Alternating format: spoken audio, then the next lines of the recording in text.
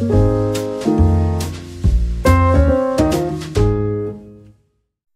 guys, welcome to another episode of Dev's Kingdom. This is Jacob. Mistral team just released Mistral Small 3 today, and it claims to have Apache 2.0 license, 81% MMLU score, and 150 tokens per second, which is awesome. And it also claims that Mistral Small 3 is neither trained with RL nor synthetic data, so it is earlier in the model production pipeline than models like DeepSeek R1. And it is a great base model. So when it is very competitive with larger models like Llama 3.3 70B, Q32B, and it is an excellent open replacement for opaque priority models like GPT-4o mini. So, and it has also have a performance metrics, so from human evaluations. So for human raters, you can see that Mistral Small 3 outperforms JIMA 2, Q1 2.5 32B, and Q1 2.5 32B coder. And it is less effective than Llama 3.370B, GPT-4o mini. But overall, it is great from human evaluations. So in this video, we're going to do a step-by-step testing for this model on VLLM and OpenWebUI. So that being said, let's get started. So we have already set up the VLLM on Kaggle, and also we also set up the OpenWebUI on Kaggle as well. So if you have not watched my previous videos, feel free to check that out. I'm gonna show a few things we need to change to test the Mistral model, but overall, I think most of the steps are the same. So the first, for VLLM, we're gonna use this GGUF from Bardowski.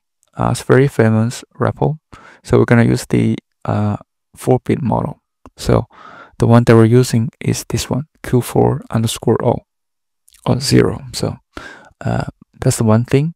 And the other thing is that we're gonna use this latest VLLM version, so it's 0.70. So in previous tutorials we're using the 0.6.6. so 0.7.0 has a huge improvement, so we can switch to this one. The speed is a lot faster, the performance is a lot more stable, so this is really good release. So just change the VLLM version to the latest one, and also make sure you update the params for the VLLM serve. The first one you have to change is for this GGUF model. So we download it to the Kaggle working folder. So just use that. And also the tokenizer, make sure you use the official one. Okay, this is from the official Hugging Face Mistral AI repo. Then you have to also update the alias. So it's called served model name to the Mistral Small 24B Instruct, or the name you prefer. So, and also maybe you want to update the GPU memory utilization as well, and also the max model length, because this is actually a little bit larger than the previous models. So we might want to adjust the max model length, which is the context window. But we're not use this to test coder, so you can just use this regular size, which is like 5600. So, but that's all the change you make. So you can see that the model is spin up on port 8000, and we're gonna run it from this URL. So it's 4F74. So you can see this is the URL we used. It's in here. You can see this is the URL. So refresh page. This is working. So for the OpenWebUI, we have demoed this many times, so I'll skip that, but make sure you update the environment. So to use this URL, we set up for VLLM, so make sure you use the OpenUI compatible version.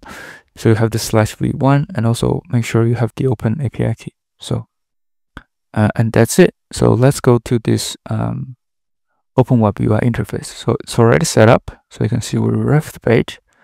And so we said hello. So it says, hello, how can I assist you today? So we have prepared the 10 prompts. So to test it, So let's go ahead and test all the prompts. So the first prompt we're testing is for write a pointer function that takes a list of integers and returns the sum of all even numbers in the list. Let's paste the question.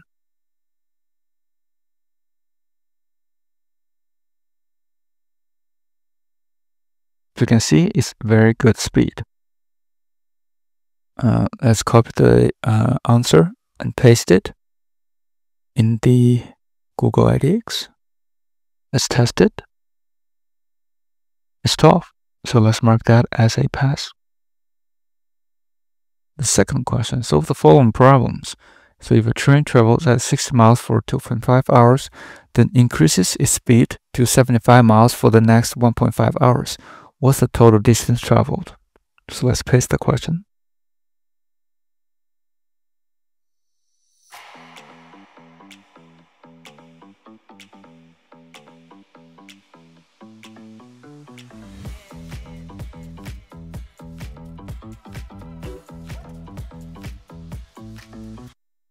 To 62.5, so this is correct. So let's mark that as a pass. The third question, so generate SVG code for a simple butterfly shape. So let's paste the question.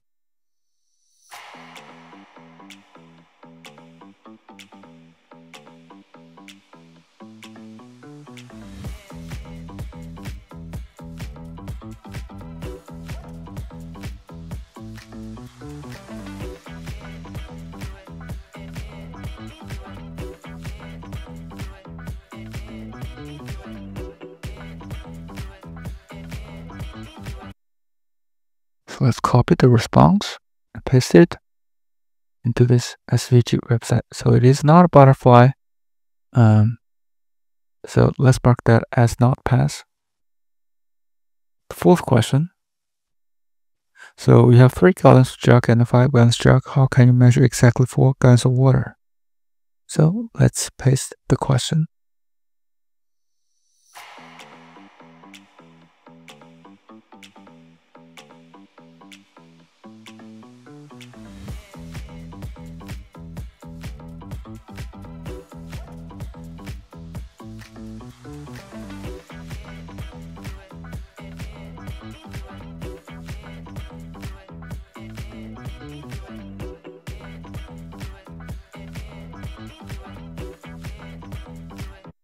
Okay, this is correct. So let's mark that as a pass. The fifth question. So what's the capital city of the country whose name ends with Laya? I'm referring to the country name here. Let's paste the question.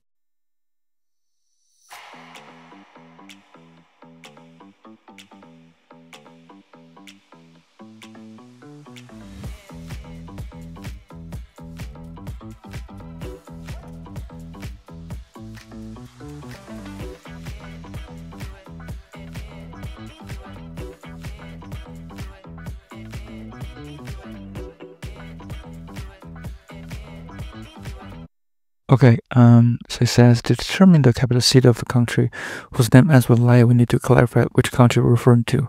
0 country end with Laya. So I don't think they're correct. So let's mark that as not pass. So is 3078 prime? Let's paste the question.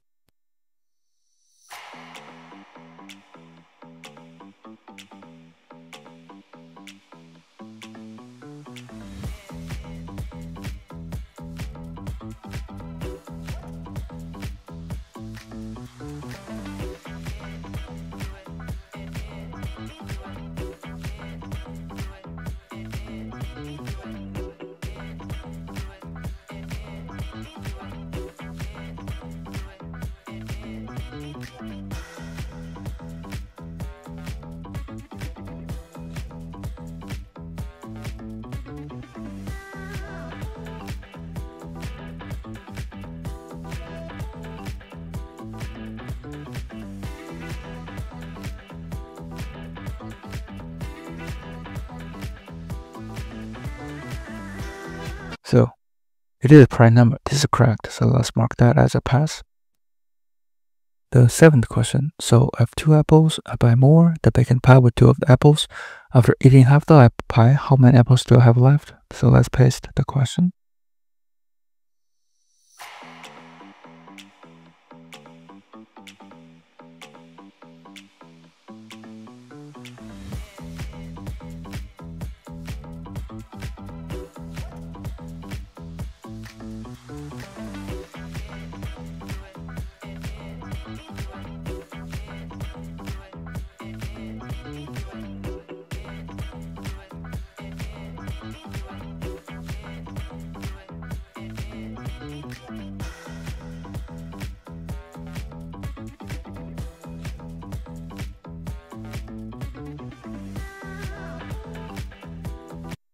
So there are 2 apples left. So this is correct. Let's mark that as a pass. So Sally is a girl. She has 3 brothers. Each of her brothers has the same 2 sisters. How many sisters does Sally have? Let's paste the question.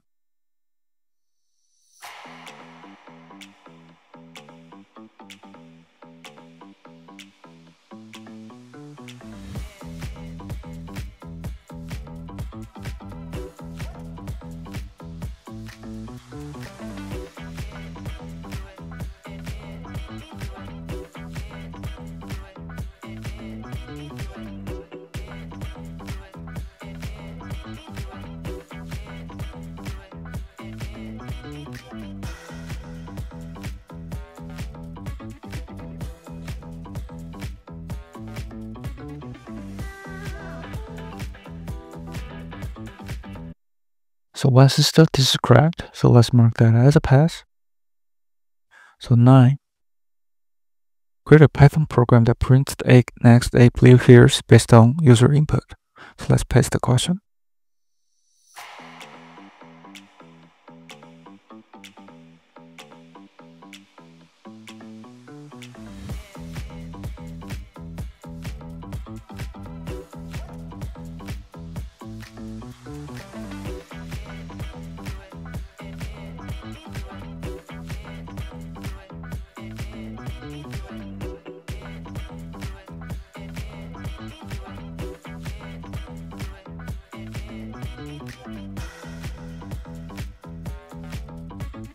So let's check the CPU usage. You can see the CPU each has a 14.7 gigs. So it's pretty good use of CPU as well. Let's go back to the OpenWebUI.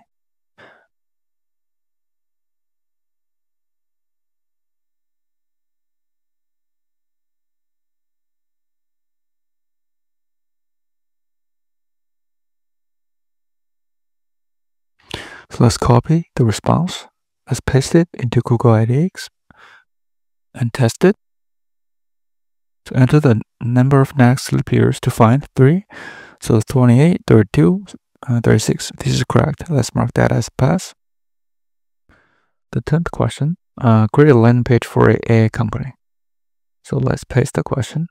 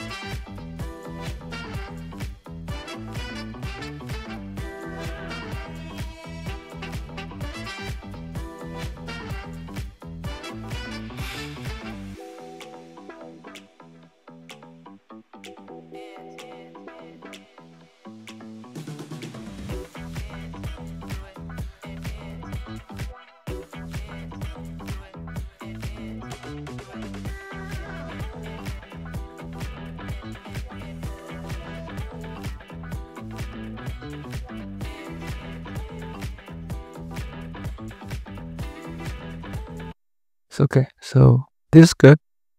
All right. So these are all the prompts were tested. So let's mark that as a pass. So overall, I think it missed 2 questions. One is for the butterfly one, the other one is for the country name.